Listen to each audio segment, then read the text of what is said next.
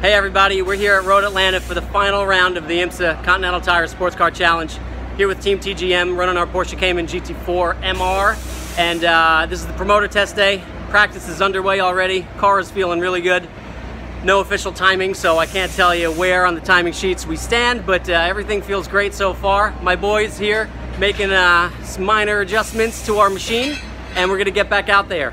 Hugh Plum is doing this test day in our number 46 car. The Club Sport, see how that goes. He's doing well so far. They're also making some changes in pit lane.